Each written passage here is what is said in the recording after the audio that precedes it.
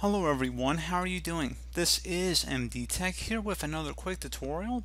In today's tutorial, I'm going to show you guys how to resolve if you're coming across an error message that says that the sign-in method you're trying to use isn't allowed. For more information, contact your network administrator.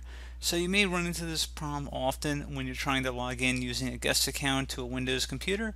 So this should hopefully be a pretty straightforward process, and we're going to go ahead and jump right into it.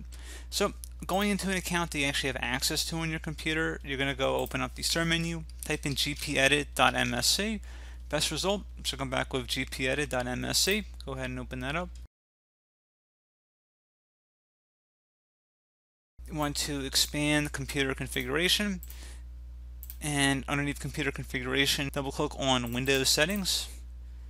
Same thing for security settings. Locate local policies, double click on that. There should be a user rights assignment folder, just left click on that. On the right panel, locate where it says allow log on locally and double click on that. So I know it was a little quick, but you can just see it right here. And now you want to go and select add user or group folder.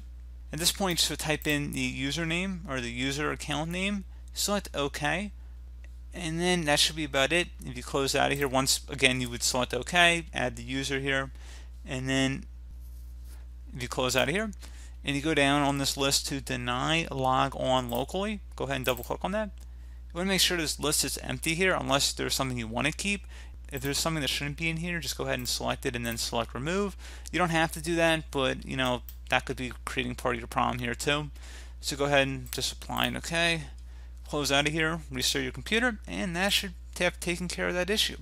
So as always, thank you guys for watching this brief tutorial. Do hope that I was able to help you out, and I do look forward to catching you all in the next tutorial. Goodbye.